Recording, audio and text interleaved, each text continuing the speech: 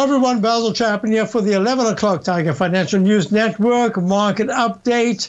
And we're looking, this is Wednesday the 26th, and we're looking at the volatility index down $1.42 at 29.47.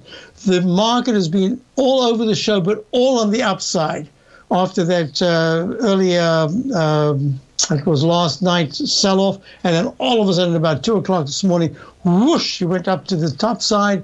And what we're looking at here is that the volatility index 3 days ago made a high of 38.94. That is usually where you get your major turnaround. And that, to me, is a very good indicator to say emotionally and technically that was some kind of a top and the market bottom.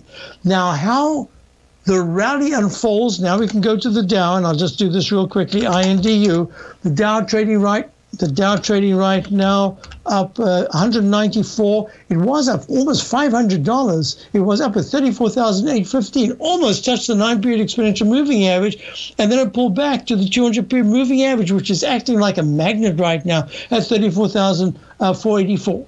So what we need to see is that after the Fed speak between 2 and 2:30, and then maybe go another 10 minutes into 2:40, we will see whether the market responded, because Powell, I don't think, is going to do anything aggravating the market, but there just might be a few little hiccups there.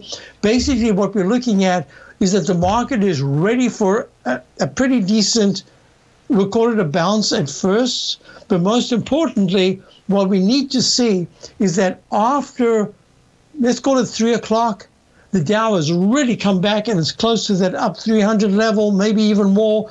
And the S&P is up now. It's up 46, but it's now up 65 and holding. And that'll be a good sign. And that'll say, you know what, this is the kind of takeoff you like to see. I don't have it on the technicals because the histogram of the MACD is still really poor. So those are the things you want to see. You do not want to see a give back and then just a kind of a narrow close on the day and then kind of a struggle over the next 2 days to get going. Also, you want to see the semiconductors really participate. They usually lead the market up and down. Right now, they're kind of weak at 271. You want to see them up at 274 or more. You want to see the VIX down in the 27s or lower. That'll be a positive. You want to see the QQQ. Finally, you want to see the NASDAQ stocks not only up 5 right now at 350.